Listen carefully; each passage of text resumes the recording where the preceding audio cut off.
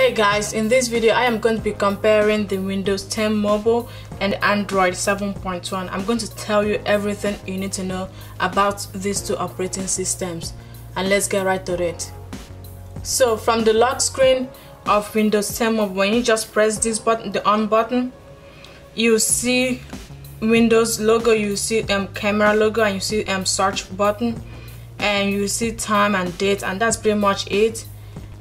While on Android, when you're on the home screen, you see your notifications, you see the time of course, and you see the option for camera or phone calls. In Windows lock screen, this is kind of what it looks like, and when you press on hold and something, you can do this to extend it to make the icon larger, or do this to make it smaller, or you can press this to remove it. And this is what the Windows launcher looks like. And this is your home button, and from here when you press this you can see all your apps, and this is what all the apps menu looks like, and you press this to go back. In Windows you really don't have the option of multiple launchers in the Play Store, so this is the only launcher you have, and this is the only thing you get. The only difference is how you arrange the icons and what icons you put on the screen. In Android, on the other hand, this is what the icon kind of looks like, the home screen, and this is what the app drawer looks like, and depending on the launcher that you are using, the app drawer and the home screen will look a little bit different. In Google Play Store, you have the options of many different launchers for you to choose from for your home screen. You are not stuck with one particular launcher. In Windows operating system, when you put down, this is kind of what your drop-down menu looks like, and this is what your apps looks like. And from here you can either expand to have this, or this collapse to put it back, and these are the only options you get. You really don't add anything else to it, and that's what it looks like. And you press this to clear everything, and your battery percentage is up here in the top corner, and there's no battery percentage up here. In Android, on the other hand, when you pull down, this is kind of what your notification looks like. It looks a little bit different depending on the app, and when you pull down you see more options, and you can add things to this. You can add more things or remove things, so you have the options for customizing your drop down menu and what appears there and everything. And the clear all button is down here in Android, in most Android phones.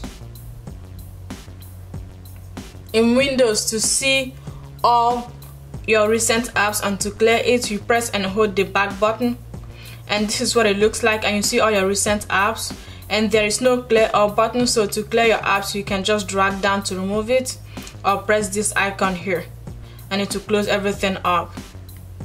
In Android, on the other hand, you press this button to see all your recent apps, and you have one button to close them all at the same time.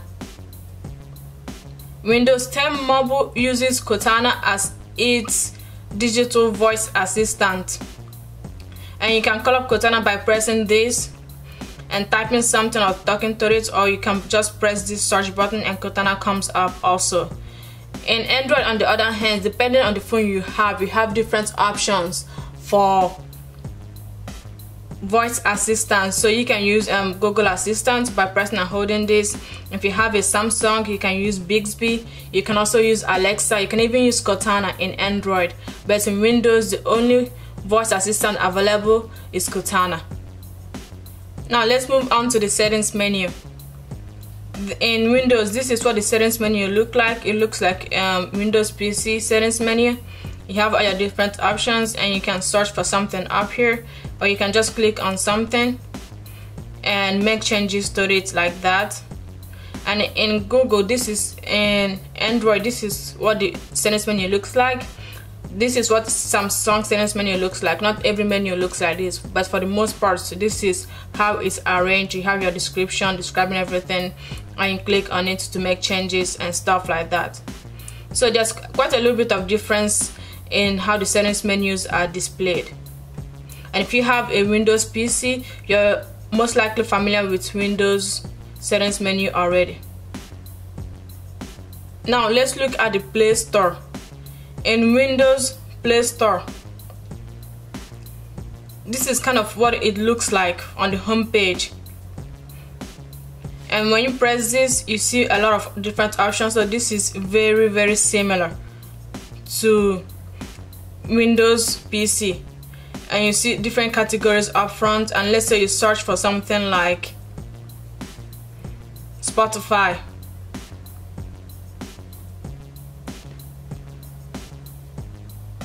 It will show up here. You see Spotify, and you see different things, and you see the option to install or launch it, and you see the description, suggestions below it, and it will tell you the system requirements for you to download this app. And if we go back here to the home page and search for something like social media and click search, from here you can choose the type you want to search. If you want to search in apps, games, artists, albums, if you want to search different things, so this is where you choose it, and you choose the operating system here, if it's mobile, desktop, HoloLens, Xbox. And let's say I choose something like apps, show all.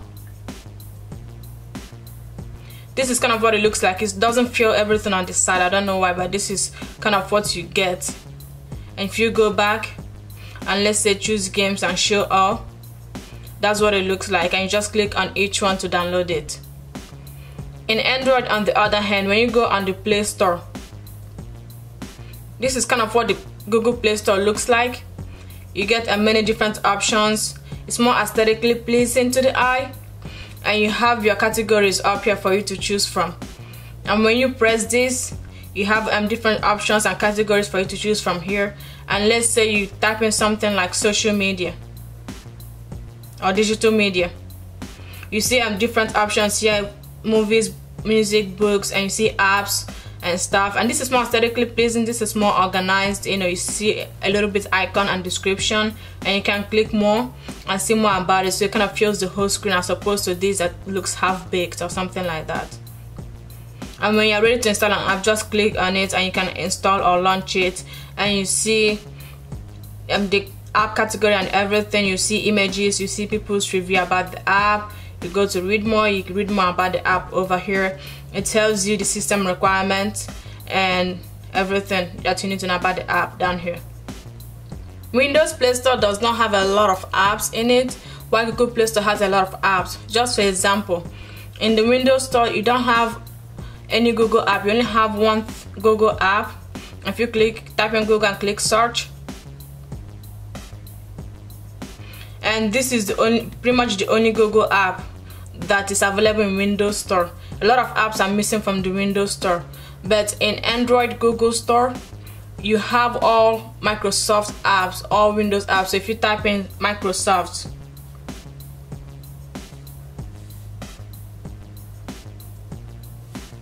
if you type in Microsoft in Google Play Store, you see many different options for you to choose from. Anything Microsoft, you pretty much have it in the Google Play Store.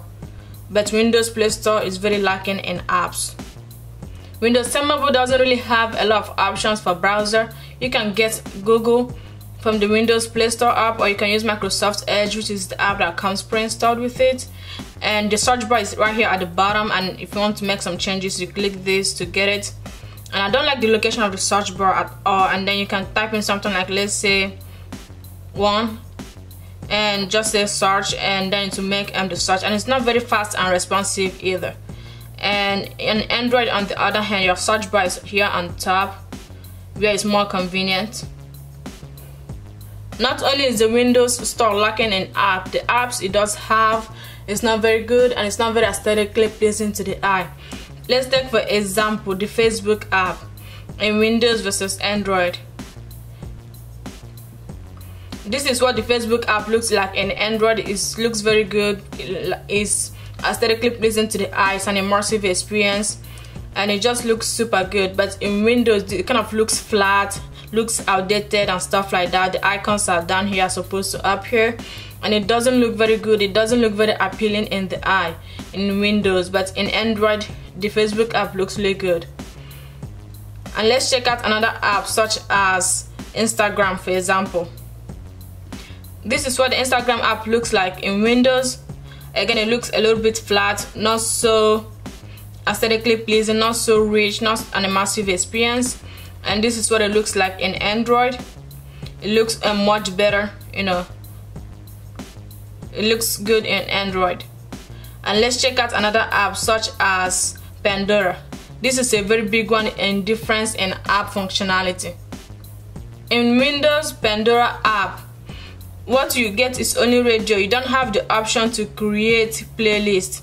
You only get radio. You can only create radio stations and listen to radio stations. You cannot create playlists or download music for offline listening. You have your settings here and you have your sleep timer, stations, and that's basically it. In Android, on the other hand, you can create playlists. You can have music for offline listening.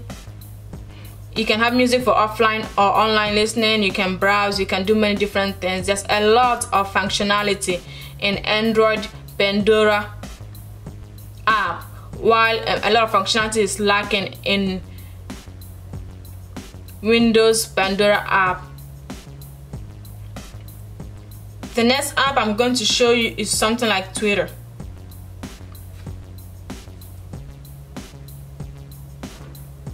In Android, this is what the Twitter app looks like. It looks very good. It looks aesthetically pleasing to the eye. It looks rich. It looks immersive.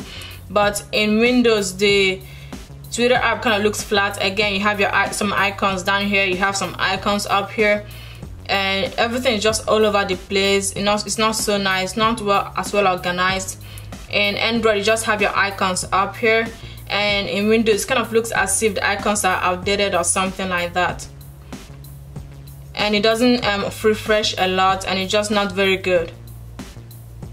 And for example, the Amazon app in Windows kind of have this settings tab right here, and whenever you search for something, whatever you search for will appear on this side. So you only have this screen for viewing the content that you search for, and this settings bar is persistent and stays right there. But in Android, the Amazon app is kind of immersive in its full screen, and you don't have to worry about persistent search bar over there, and everything's more organized and everything looks aesthetically pleasing in Android. The built-in keyboard in Windows 10 is pretty much the only thing you get. In the Play Store, there's no other option for keyboard. Like, the keyboard looks awful, kind of too long. It's not aesthetically pleasing. There's not a lot of customization. Like, I do not like this Windows 10 keyboard. I wish there was other option. If you type in keyboard and just click search, you don't see any keyboard apps for you to choose. So you kind of see games and stuff like that, but just no real keyboard app replacement for Windows 10 Mobile. While in Android, you have many different options for keyboard. So if you type in keyboard, you see many different keyboards for you to choose from, so you're not stuck to one keyboard. And for most keyboard, you can customize it as you want. In Windows 10 Mobile, you really can't do much customization in the keyboard. Alright guys, that's my comparison of Windows 10 Mobile and Android operating system. If you like this video, please give it a big thumbs up and subscribe for more videos like this one. In the meantime, I will see you on the next video. Bye!